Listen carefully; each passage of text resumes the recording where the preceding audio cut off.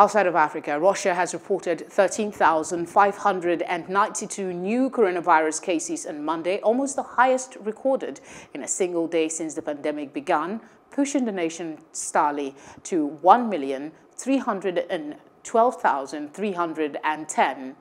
Officials also said 125 people had died in the previous 24 hours, pushing the official death toll to 22,722. Russia, which has a total population of around 145 million, has recorded the fourth highest number of infections in the world since the start of the pandemic. Hello, hope you enjoyed the news. Please do subscribe to our YouTube channel and don't forget to hit the notification button so you get notified about fresh news updates.